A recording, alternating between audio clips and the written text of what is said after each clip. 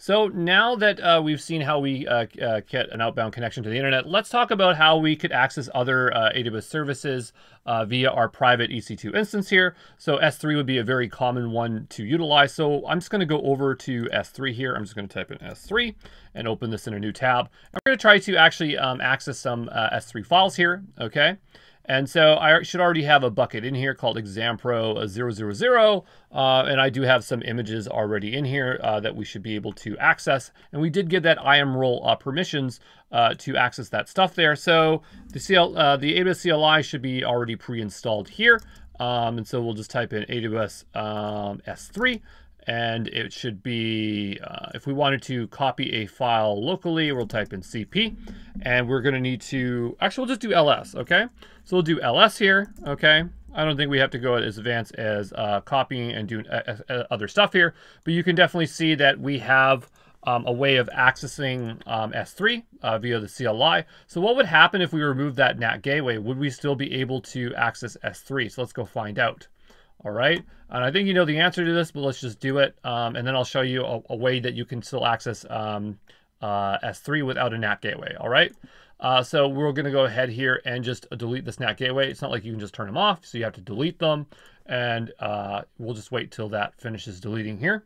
So our NAT gateway has deleted after a few minutes here. Just hit the refresh button here just in case, because sometimes it'll say it's deleting when it's already done and you don't want to be waiting around for nothing. So let's go back to our EC2 instance here. We'll just clear the screen here. And now the question is, will we be able to access AWS S3 via the CLI here, okay? And so I hit enter, and I'm waiting, and it's just not going to complete because it no longer has any way to access S3. So the way it works when you're using the CLI through your EC2 instance, it's going to go out to the internet, out of the AWS network, and then come back into the AWS network to then access S3.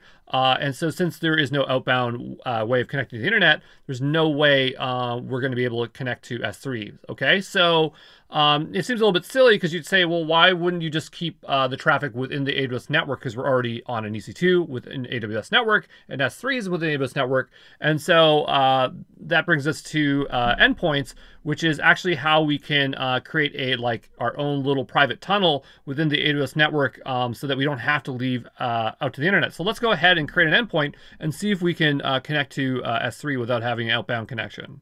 So we're going to proceed to create our VPC endpoint. So on the left-hand side, you're going to choose endpoints, okay?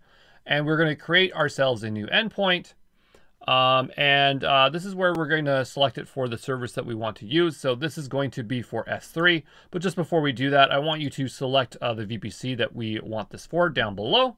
And then we're going to need this for S3. So we'll just scroll down here and choose S3. Okay, and we're going to get a bunch of options here.